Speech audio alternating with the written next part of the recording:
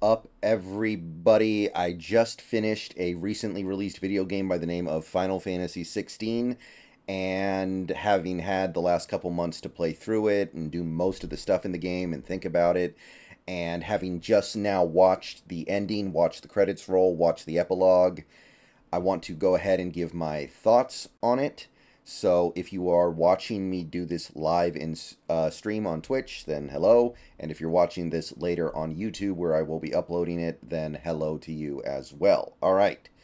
So, Final Fantasy 16, to kind of understand where I'm coming from with this game, I think it's important that you understand my experience, my familiarity, my general takes on this franchise. This is a franchise that carries a lot of weight with me. This is a franchise that I have been playing consistently since 2002, 2003, back when I borrowed Final Fantasy Tactics from my friend.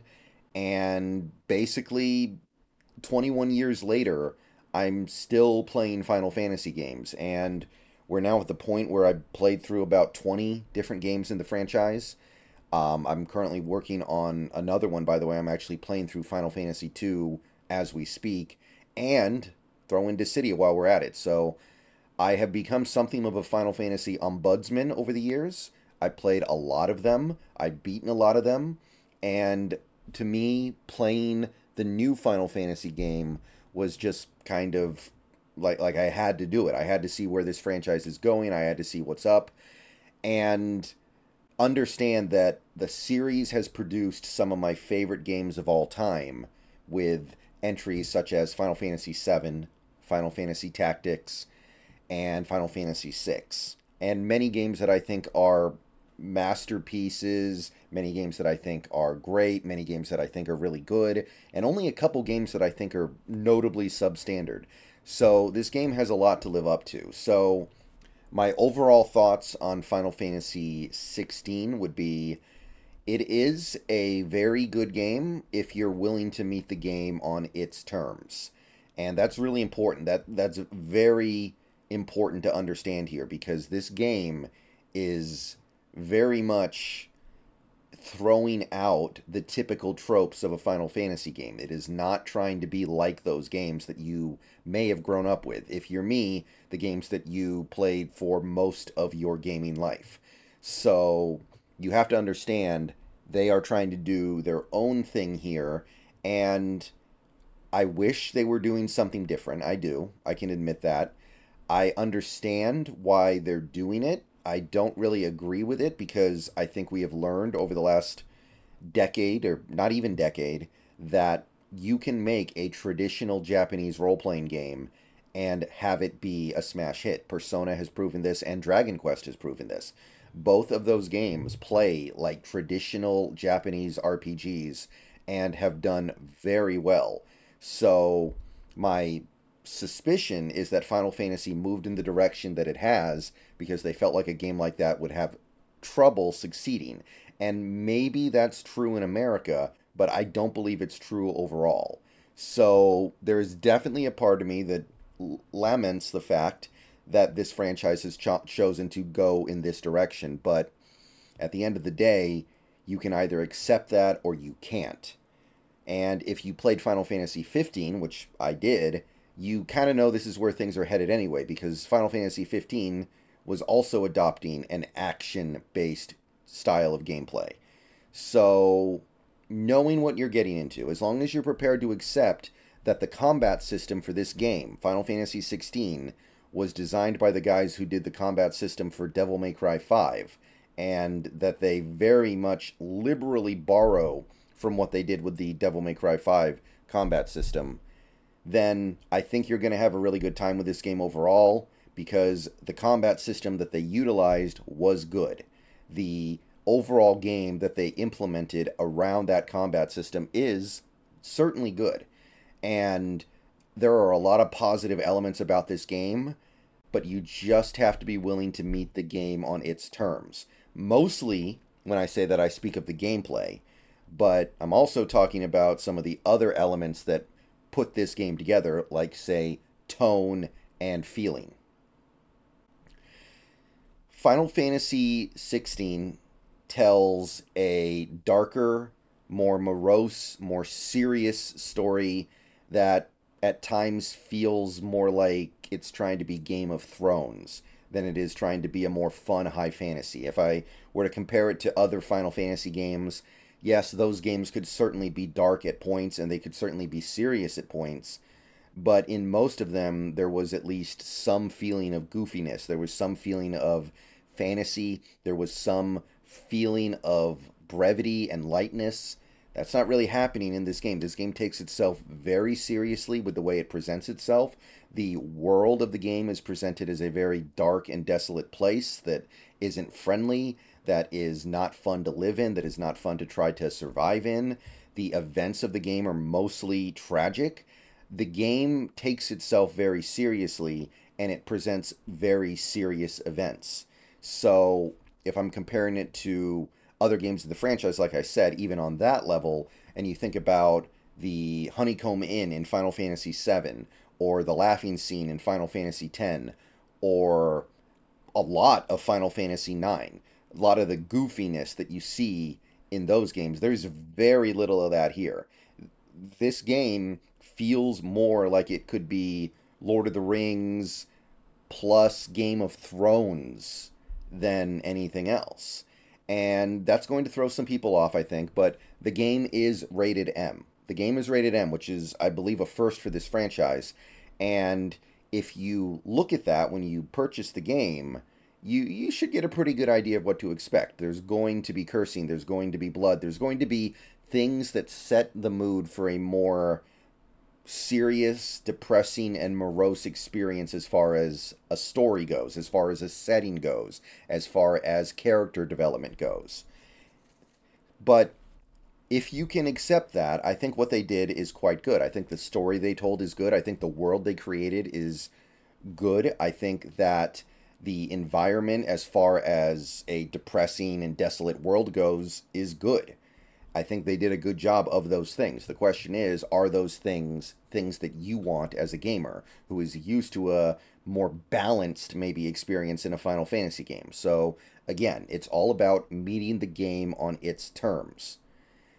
Now, if you're willing to meet on those terms, the game is very good in those areas. I like the way the world is set. I like the presentation of the world. The game looks beautiful. And as far as a story goes, I wasn't pulled into it like I get pulled into some games that I play. Like, old Final Fantasy games pull me in more. Persona games pull me in more. Those games have a way of grabbing you that this game can't match, admittedly. But what they did was good. The writing of the game is good. The story of the game is good. The presentation of that story is good. The mood of the game is consistent. And on those fronts, I do think this game succeeds at what it's clearly trying to do. It's not trying to be a light, easy, fun, funny experience. It's trying to be serious. It's trying to be a game that feels more adult. It's trying to give something that I understand that there are going to be some people who play this game and they're going to go, this is not what I wanted. But without spoiling anything, I do believe that this game delivers on what it's attempting to deliver. And that goes for the gameplay as well. I already talked about how it's an action-based combat system. That's not really what I want in this franchise, but once you get past that, I do think the combat system is good. It's icon-based, which is basically very similar to a typical summon system, except instead of summons, you have icons that give you various different abilities with your sword via magic. And over the game, you unlock several icons. I think there are like 8 of them, and each one has its own set of unique abilities. You can mix and match them to suit your playstyle. You can mix them up mid-game to give you an advantage in a certain situation. It provides little elements of RPG gameplay without actually becoming an RPG. It's certainly more shallow than other games in the franchise, for sure. There's no doubt about that.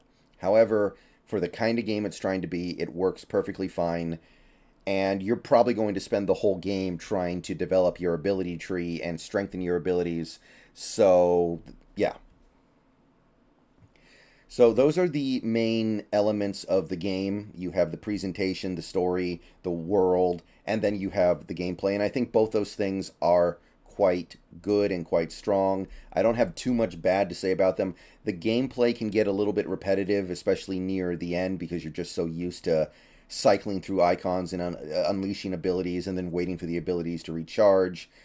Um, it's possible that by the end of the game it'll start to get old, because when you think about a Devil May Cry game, those games are short. Those games are 20 hours tops, often less. So when you're going through a game like this that is probably going to take what 45 to 50 hours, yeah, it could get old by then. But I don't think that really kicks in until near the end of the game. So the areas in which this game are going to probably let some people down, even within the context of trying to meet this game on its terms. This another area where this game separates itself from the franchise, and an area that I feel is a little more objective, would be the way in which you traverse the world. The game is very linear. This is technically, Final Fantasy XVI is an open world game. Technically, the game is open world, but it's faux open world, if you will. It's fake open world. It's not really open world because you're not going around able to go wherever you want to at all times, checking out areas that you're not supposed to be in. You can't really go around talking to NPCs and have them say compelling things, like they'll say random stuff that doesn't matter at all. But it's not really open world in the way that like Grand Theft Auto is, or even Final Fantasy 15. This is a linear experience that occasionally allows you to go back through certain areas to refight certain enemies or do hunts or side quests, but it doesn't feel like a open world game. Now, I think that there are a lot of people out there who are sick of open world. They don't really like the typical open world tropes. They're kind of sick of open world. So some people might be happy about that, that they're getting a linear experience that is trying to deliver a direct narrative.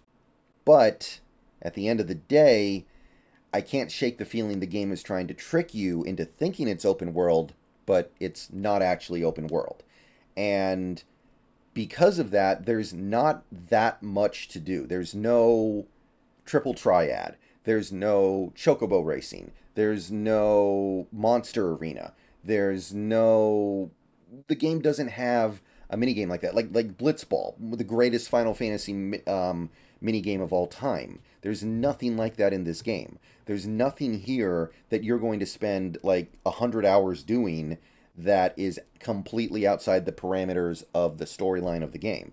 And the reason why they did that seems to be because they wanted gamers who play the game to be focused on the plot. They didn't want gamers to get sidetracked from the plot for hours and hours and hours and end up having that plot lose meaning to them because they were away from it for so long. So they wanted to kind of force the gamer to continually move the main plot along. That's why when you get side quests, you only get a few at a time. So you spend like half an hour to an hour doing side quests, and then you're moving the main plot along.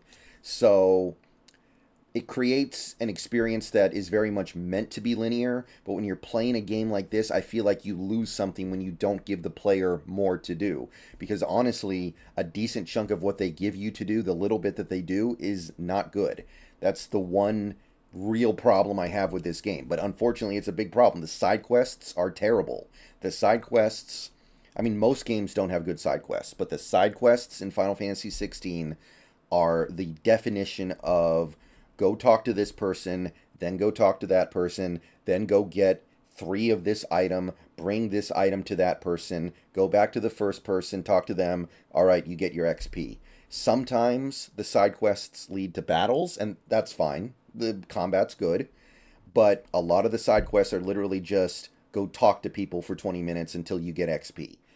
It is a real issue when that is the only thing you can really do outside of the main quest, and it's just not good. So that's the main thing holding this game back from greatness. I don't think this game is great, and that is the main reason why. Now, I will say this. I do like the hunts. The hunts are cool. So there aren't a ton of them. They're mostly pretty easy as long as you take them on at a reasonable time. In fact, I think this whole game is fairly easy at the difficulty that I played it at. So I think this is probably one of the easier games in the franchise, but that's how easy or hard you want the game to be is completely up to you as the player. You can make the difficulty harder, you can restrict yourself from using certain abilities. So to me, that's not even really a fair criticism. But the hunts I kind of like because you actually have to work for them a little bit. You actually have to reason out where they might be, and then you have to actually go beat them. So the hunts are pretty good. Again, there aren't a ton of them. The game's really trying hard to not distract you from the main plot, so I understand that. But I wish there was a little bit more of that. And there is a crafting system, but it's very shallow and simple. So even with that crafting system, I don't feel like you're adding that much to the game outside of the main plot stuff. So that's the main criticism. The other criticism I do want to mention here, this is kind of a small thing, but the game uses a decent number of quick time events in storyline boss fights, and I feel like QTEs are just old hat. I think QTEs are not really part of a good part of gameplay in 2023. I do like the icon fights for what they are. They're not great, but I do think they did a good job of mixing up the game, and they do a really good job of increasing the scope and the magnitude of fights. So it feels like I'm doing something awesome in a God of War kind of way when you get to those fights and you do them, but there are a lot of QTEs in those sequences, and I just don't think QTEs are really cutting it anymore. But they only really happen in the storyline boss fights, so it's really not that big of a deal. And I think that's most of what can be said about this game. I think it's very good. Presentation is top notch. The game looks beautiful. The game plays very well as long as you're willing to accept that kind of gameplay. The combat's fluid. I really like the icon system. I like the way in which they tried to meet old school Final Fantasy players at least a little bit, but it's so thin that there's definitely a part of me that wonders, is this what Final Fantasy fans want? In a lot of cases, I think the answer is going to be no, this is not what they want. And I understand it. I'm kind of with them. But at the end of the day, I don't think it's fair to criticize a game because it's not what you wanted it to be. You need to criticize the game for what it is and how good it is at doing that thing. And I do think it does it fairly well. Um, the characters are okay, I would say. I think that's kind of a thing I'm very in the middle on, pretty indifferent on. The characters are okay. I don't feel strongly about them, but I didn't dislike them. I didn't find them to be super forgettable, but I didn't find them to be very memorable. It's kind of just part of having a more serious game when you really think about it. When you have a serious game like this, the characters aren't going to be quite as colorful, so they're not going to be as memorable. So that just kind of comes part and parcel of trying to do a more Game of Thrones feeling game over something a little more high fantasy and goofy like older Final Fantasy games. But if I was to put this game in a scale of 1 to 10, I'd give it like an 8.8. It's very good. I think it falls a little short of greatness. If they could give you a little more to do, and I understand that they intentionally didn't want to give gamers that much to do outside of the main quest. I understand that. I think that might just be something you need to do, especially in modern day when games have so many different things that you can do at all times. You got games like Red Dead where you can spend hours just playing poker or doing hunting. You got games like Grand Theft Auto. You got games like The Witcher. It's just you don't have to be pure open world. Like if you're not going to do an open world game, I get it, but if you're going to do an RPG, then I think you need to let the world breathe a little bit more than they did. But the game that they made is very good. I liked it a lot. It was a lot of fun. And at the end of the day, I can live with that. And this is the direction the franchise is going now at the end of the day. I don't see any way they come back. And that's disappointing to me. But at least I can say they are churning out good games. This is a big improvement over Final Fantasy 15 in my opinion. And if they keep making games like this, I will continue to play them. All right. See you guys later.